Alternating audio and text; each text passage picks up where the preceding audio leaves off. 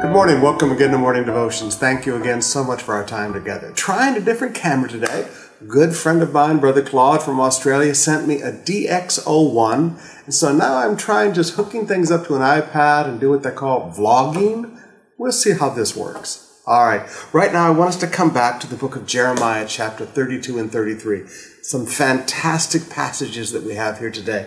For instance, you get over here and go, it never entered into my mind. We see things that God never entered into his mind. We see the great promises of how prosperity brings awe into people's hearts. We see God's heart as a blesser in verses 40 and 41.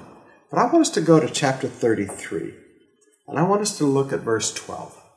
This is what the Lord Almighty says. In this place, desolate, without men or animals, in all its towns, there will again be pasture for shepherds to rest their flocks. Now, you need to underline that passage there, especially if you're a leader, to rest their flocks.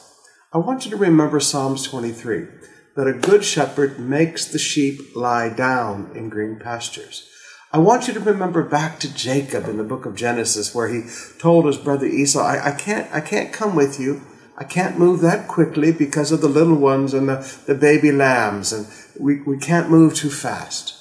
I want you to understand that a wise leader understands there's a time to work, and then there's a time when the flock needs to rest.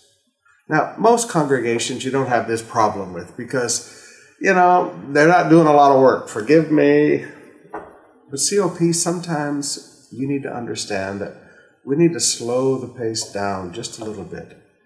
You have worked so hard. We've built so much in the last few years. We've built East Campus, cash. We built South Campus, cash. We built the Student Center, cash. We built Davao, cash. We built a radio station, 100 million pesos, cash. God has been good to us, and yes, God gave us the seed to sow, but then sometimes we just need to lay down in green pastures and rest a little bit. There's nothing wrong with that. Let's take 2018, we'll rest, we'll get our harvest flowing in. But let's understand that a wise leader understands that people can't push all the time. Connect group leaders. We work hard in evangelism, and we work hard in evangelism. We work hard in evangelism. But sometimes you just need to take a month or so and say, let's just meet together and pray together and study our Bibles together and pray for one another. And let's rest a little bit this month. There's nothing wrong with that.